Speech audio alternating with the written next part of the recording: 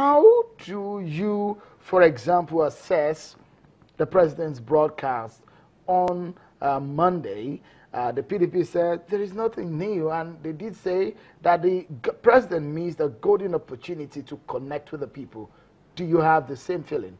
Well, we must say very clearly that that broadcast for the first time was clear and unambiguous and presidential.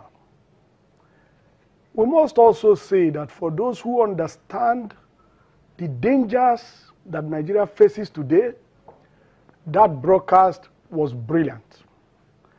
And it was particularly patriotic, particularly, because this is a president that we had previously accused categorically of being divisive. He made strong statements to unite the country, very strong and clear. So we will rate that broadcast very high. This is what we expect of a commander-in-chief.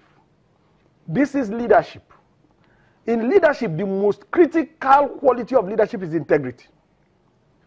But the most critical role a leader plays is setting a direction. That broadcast had both. So we rate the broadcast very high.